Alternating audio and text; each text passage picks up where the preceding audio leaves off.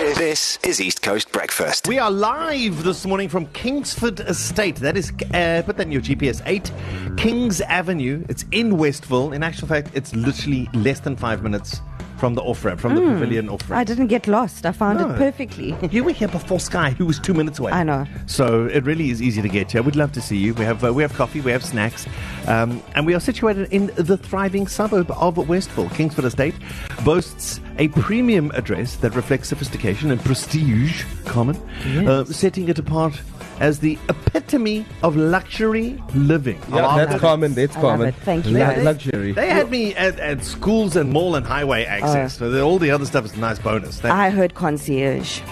Yeah. And who doesn't? I mean, phone them, make them set your appointments, find you a great place for dinner. Security. Okay. Yeah. Oh, yeah.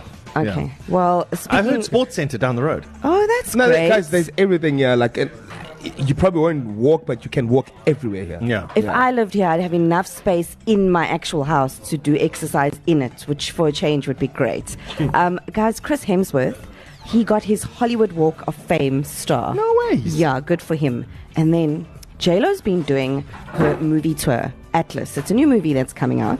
She was told, all the reporters, they were told, do not ask about the divorce. Do not ask about Ben. Do not ask about her marriage or anything personal. And of course, as reporters do, somebody asked, and she very rudely responded and said, you know better than that, because they were briefed. Yeah, but they probably asked nicely, like, hey, has Ben seen the movie? No, they didn't. Didn't they not? They just asked, what's up with the rumors of you and Ben getting a divorce? And she was very unhappy. What'd she say? She said, you know better than that. That was her response. You know better than Yes, that. in that tone. He was told. Yes, and then the co-star also, intervened because they were obviously given a brief beforehand. Don't ask about this, and she was very upset about it. So, and then Ben was seen a day ago, covering his hand where the ring finger normally goes with a jersey. So he was in front of the paparazzi and then covered his hand where we'd normally see the wedding ring finger with an item of clothing. Does he have a tattoo ring? No. A ring. Guys, maybe they're playing a game with us, guys. Maybe. I think, guys, I'm telling you now, bro.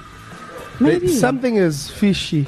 It's not, it's not split. Bro. You think something else publicity, is up? Imagine publicity But guys, they're getting for the Jennifer movie. Garner, as his ex-wife, has been seen pitching up to his house without the kids several times. Pitching up to the gate, going in alone, spending time together, coming out. Comment, you a rumor No, that guys, Jim- No, Jim that's Garner- a fact. Comment, We've got evidence on the internet. Trust the pictures. No, there's pictures. No, this guy's Comment, right. pictures. No, this is not. This Guys. is something where we speak to Vanessa Green, Angling in New South Africa podcast. Something fishy happening here. It's a good thing we're talking to him later. Thank you for what the heck comment. To listen to these moments and anything else you might have missed, go to ecr.co.za and click on podcasts.